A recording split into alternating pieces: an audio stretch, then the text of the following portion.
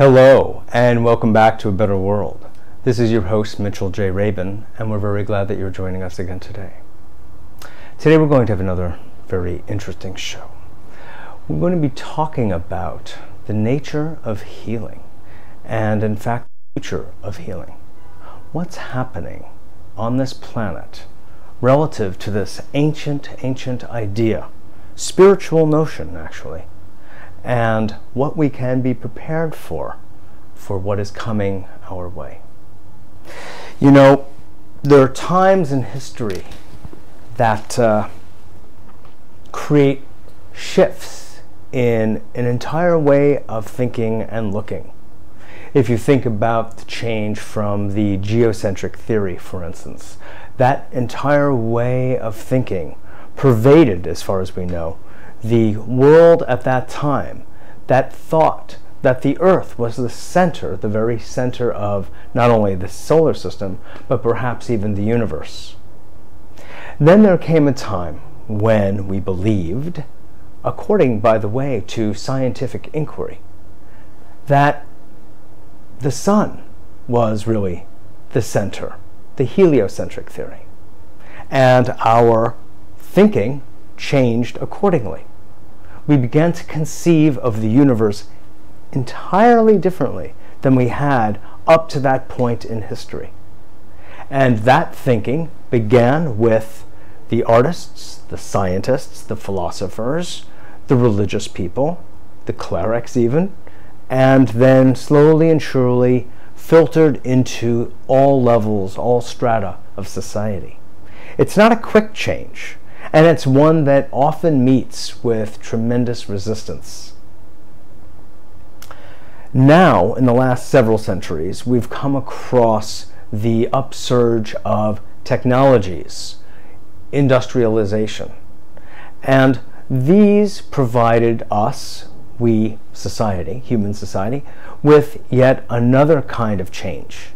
Perhaps not as vast as the change from geocentric to heliocentric, but no less, we humans expect and experience change, not in the greatest way. For us, change represents something to be avoided if possible. Yet, in fact, we know that change is really the only constant. We have that from our own current scientific inquiry, and we also have that from the ancient Chinese, from the Tao Te Ching, which says something of the order that the only constant is change itself.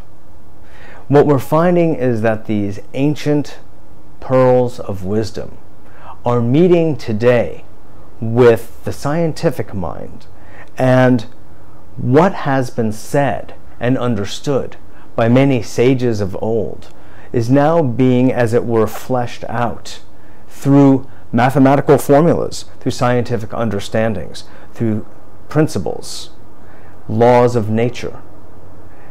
This should not come as any surprise. After all, each is a belief system, and when one relies on one's intuitive nature coupled with one's observational power, all sorts of very interesting things ensue. So we're in a situation now, in our history, we are positioned, looking out over perching out over the 21st and 22nd and 23rd centuries, and changes indeed are afoot. One of the ones I want to focus on today is represented in and discussed in this book, Sanctuary, The Path to Consciousness, by Stephen Lewis and Evan Slawson. Some of you who watch the show regularly have seen my interviews with Stephen Lewis over the past couple of months. I invited Stephen onto the show because of work I feel he is doing that is extremely remarkable. It represents, as far as I'm concerned, the new wave of healing, the future, if you will, of medicine, even though he doesn't discuss it quite that way. that is before us. Now, in fact, for those of you who may be familiar with the arts and sciences of radionics, even of nutrition, there have been rather radical practices going back to the 20s. Radical, that is, for their time, and even for our time now, which used electricity, that used frequency, that generated frequencies, such as the Rife frequency generator, to stimulate life force in a patient or in a human being in order to help that person heal him or herself. In short, the body has the wisdom, that is, nature has the wisdom, or whatever it is that created the body and nature has the intelligence, of course, far beyond our own, to effect the necessary changes in the body so that what we refer to as healing can take place. It's a formidable process about which we actually don't understand a whole lot. That doesn't mean, however, that we don't tinker with the process and tinker with the body in such ways that we have become able to stimulate some levels of healing. So back in the 20s, there were a group of very innovative thinkers who developed something called radiesthesia and radionics. Then a little later, there was Royal Remington Rife, who developed a machine that was actually tested by the medical authorities at the time and proven to be able to heal all manner of degenerative diseases, including cancer, for a series of economic and political reasons that never saw any further light of day. It was published and discussed back then in medical circles because medical schools across the country had sent their terminally ill patients to Royal Remington Rife down in San Diego, who was working with a physician from LA, and in fact they cleansed these terminal patients, otherwise known as, of all their disease. There was one person who did die, and he died not from the Rife machine not working, but because the Rife machine actually worked so well, clearing the toxins from the person's system, of which there were so many, based largely on their standard conventional medical treatment at the time, and I dare say even today, and the person died from autotoxification, not from the disease. So this idea of vibrational medicine has been written up by a well-known physician named Dr. Richard Gerber in his book Vibrational Medicine, commonly known as. And this is generally available in the bookstores, Barnes & Noble, and where have you. You can find it.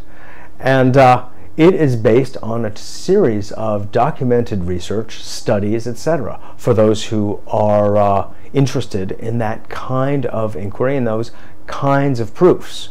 You can find them. They do exist, as well as the theoretical underpinnings of this kind of medical approach.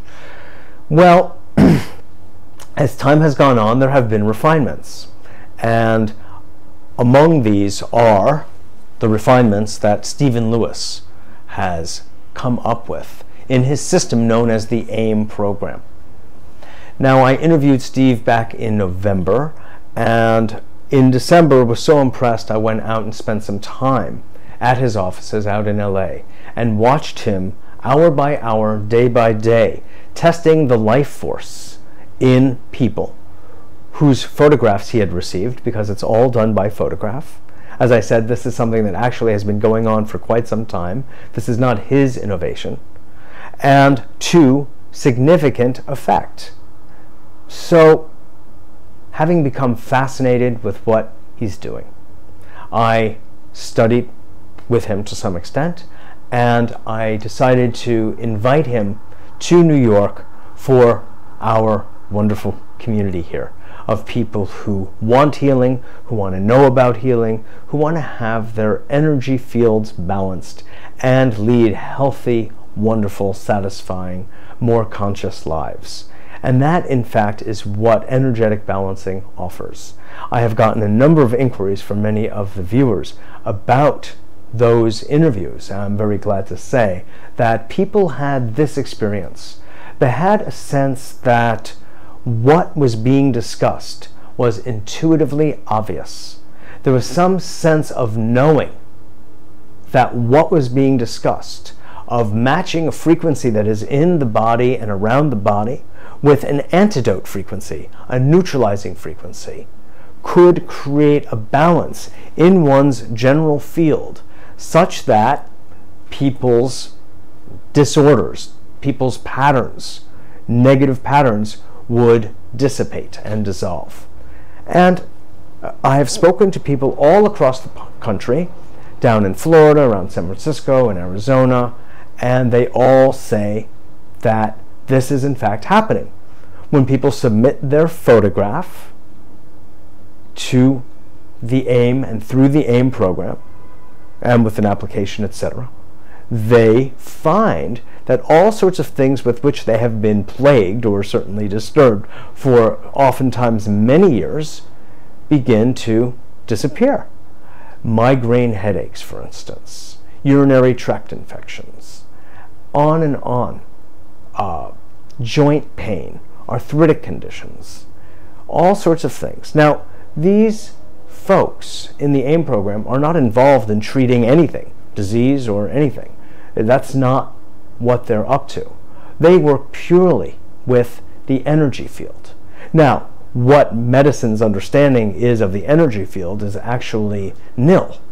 There isn't even recognition or acknowledgement of an energy field by and large. And what its relationship is to the disease of the physical body, or the health or wellness, for that matter, of the physical body, remains a huge question. What I'm saying is that there is a relationship between one's health and one's energetic condition. And I believe, my understanding, is that Stephen Lewis would say the same thing. It's in that light that I have invited him here. He will be at the Shelburne Hotel on Friday night, March 3rd. That's this coming Friday night, 7 o'clock. It's a free lecture. Please come.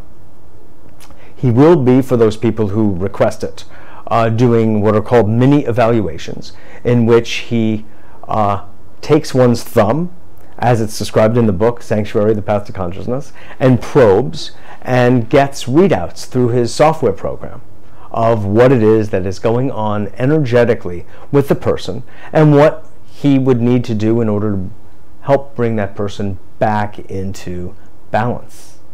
So those are available, but you would have to call ahead of time because there are very few spaces left for people to enjoy that aspect of the work. But the main thing is not that anyway. The main thing is that there is this, what you could refer to as futuristic kind of spiritual technology, which is now interfacing in the lives of hundreds and thousands of people at this point in time across the country. And people are deriving tremendous healthy benefits from so doing. This is a phenomenon. This is why I wanted to talk about this today and make it the centerpiece of today's show. What engaged me personally is that through the AIM program, through the work Stephen Lewis is doing, I see the potential to bring balance and harmony and healing to a vast number of people in a fairly short amount of time. Because of the structure of the energy balancing, that is through a photograph, thousands upon thousands of people can get balanced, can come into harmony with themselves, higher and lower. And it is not relying upon a solo practitioner to affect these ends. If we were to do that paradigm, it could take dozens and dozens of years. But with this paradigm, with the very structure that he and his partner have developed, there is actually no limit to the number of people that can be receiving the balancing frequencies at any given point in time. And for me, this promised such a potential shift in the health, wellness, and consciousness of our human society. I couldn't resist. That's what motivated me to go out and spend time with them. That's what's motivated me to bring them to New York. Now, we don't know that if all people all of the time will experience the balancing effects of this work. Who can say that? Nobody can say that. But there is an interface, no matter what, on some interesting vibrational level of what they're doing and our own fields. And somewhere in the universe, there is some positive change. I would go so far as to say one's own biological, psychobiological universe, and even spiritual universe. There is a shift that is occurring, visible or not. I understand that theoretically. And what I have heard from the stories of people who have been involved in the AIM program for approximately a year, it is happening regularly and consistently on a number of different levels, obviously including physical. So it's in that light that I bring this up. Just if you can go back first to Plato's cave. This is the way I come to understand this. Our way of seeing in said cave was quite limited. Looking up and looking out was something considered a rare moment and an innovation. And most people took the life inside the cave as the be-all, end-all of what was possible. But now we live in a time of great potential, possibility, and through the nature of quantum physics, probability. And what didn't ever seem possible before is now possible. Another example of a shift in consciousness in more recent times, over the last couple of centuries, is the innovation of electricity. Now, before electricity was present, if you would put yourself into this mindset, think of someone explaining to you what electricity is. It's this invisible energy that courses through space between two poles, a positive and a negative. And even if you reach out and don't see anything, but you're in the direction or in the space between those two poles, you can get zapped. You know, the way most people think most of the time, they'd say, "What are you, crazy? This is not possible. You mean you can't see it, and yet you can just walk through a certain field and you get zapped? And what does zapping mean anyway? To zap. You know, what kind of verb is it? I've never seen that in the dictionary in the 19th century. Well, in fact, electricity did exist, became developed, and is now so popular, no one wants to have a home without it. This is an example of human beings getting in touch with things, using their whole brain, using their intuitive nature as well, allowing possibility and changing. The jet plane, and people will fly in the sky on iron wings. It wasn't very long ago, in many people's lifetime to this day, that the whole idea of a flying machine was preposterous. It's just not possible. How could metal hang suspended in the air? What kind of dynamic would there have to be for it to propel forward and not fall? And how would you land the darn thing without a crash? All of it, I mean, just the idea. Forget about the details of landing.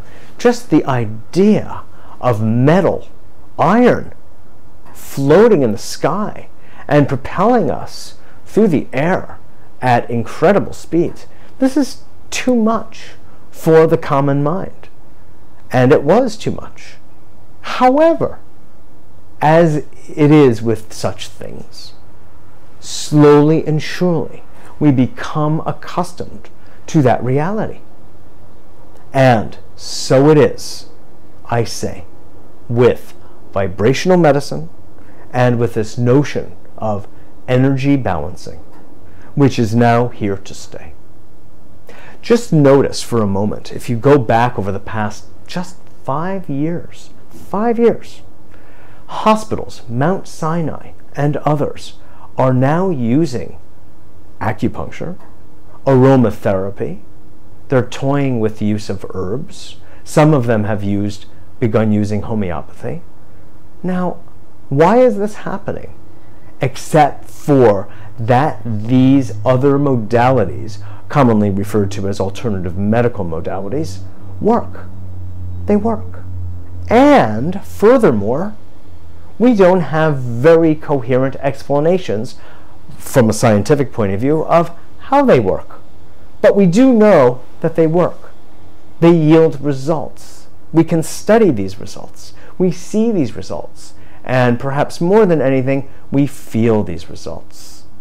It shows up in blood tests. It shows up in biopsies. It shows up in the health and well-being of people's lives. So, what I am saying, dear friends, that science is but one religion of many. It's a way of seeing. It's a lens through which we can view our world. It is but one view. The ancients that have vast wisdom, going back to the shamanic cultures, going back to old religious and spiritual cultures, didn't have our language of science. They had their own. Not one whit less valid. So we would be accused of high hubris if we thought that somehow our brand of science as it exists today is somehow the be-all, end-all of testing phenomena that occur in the world. God knows, and scientists know, there are anomalies all over. So we must be very attentive to our ego's drive, if you will, toward arrogance of knowing everything. We do not. Any fine scientist will apprise you first of the vastness of what he does not know, faster than he will disclose to you what he feels he does know. And a good scientist is really like an artist. He is and she is involved in an inquiry, which is what the Latin term really means. It means the pursuit of knowledge, scientia. That's what it means, knowledge. It doesn't mean prove it my way.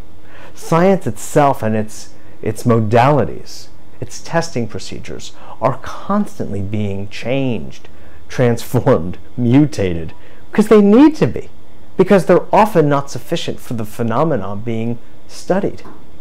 So we must be careful not to be accused of arrogance or hubris.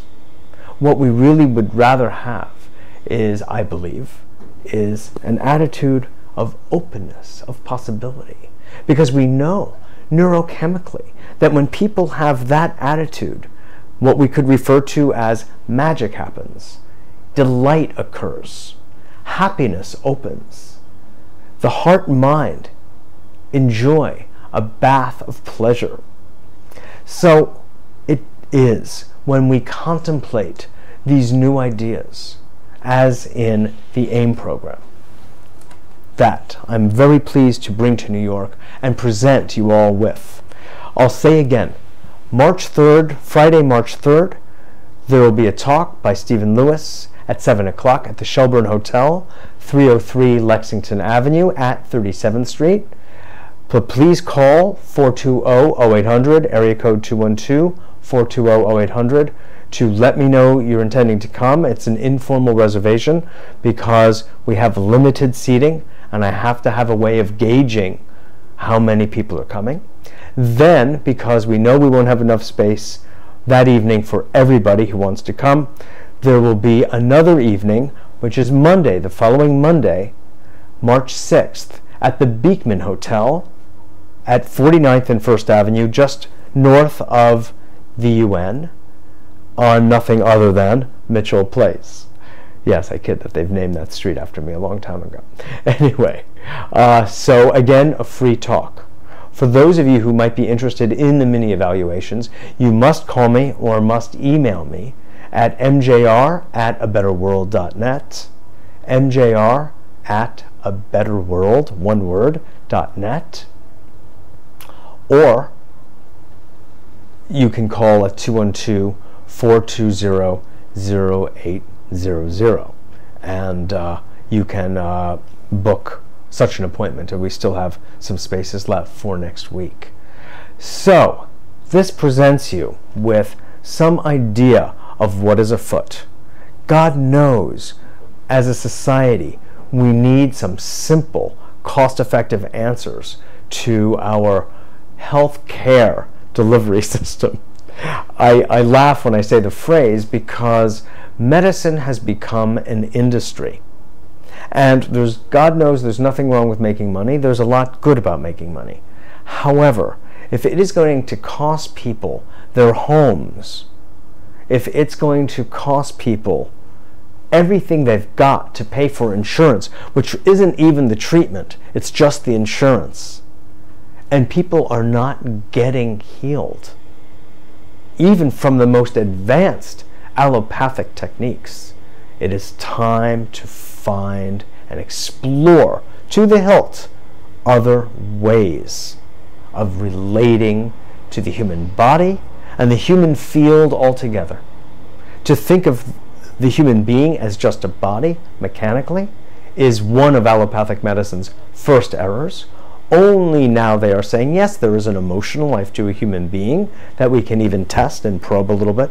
There is a spiritual nature to a human being, but after that sentence, and after the surgeons pray before they grab their scalpel, it is now in the hands of God.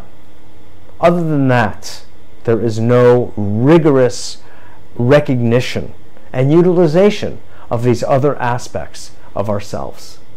So for my vote, I'll tell you, I'm interested in a medicine that deals with the whole person.